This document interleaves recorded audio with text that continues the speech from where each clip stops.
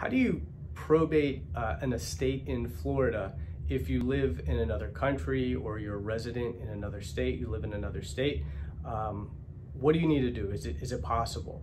Well, the short answer is yes, okay? The first thing you'll want to look at though is a probate actually needed in Florida? So let's say that a person died in New York, they were a resident of New York, but they vacationed in Florida, but they don't have anything in Florida. Do you need to do a probate in Florida? No, because he or she didn't have any assets. But let's say that they lived in Argentina, but they had a vacation home in Florida, and the vacation home was only in their name. They weren't a US citizen. Do they need to do a probate in Florida? Yes, because they need to transfer that one asset, the vacation home in Florida, into their name, or to the heirs and beneficiaries' name.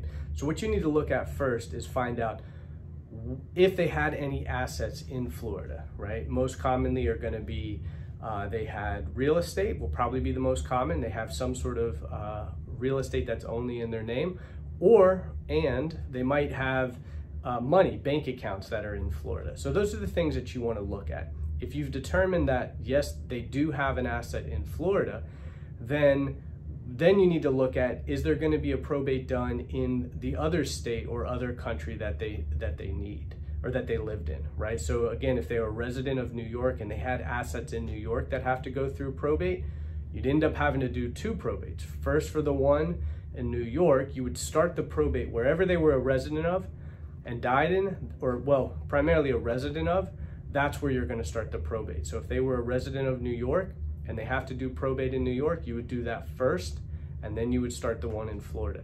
But can you, as the personal representative or the proposed personal representative, can you live in another country or another state? Not a problem, that's fine.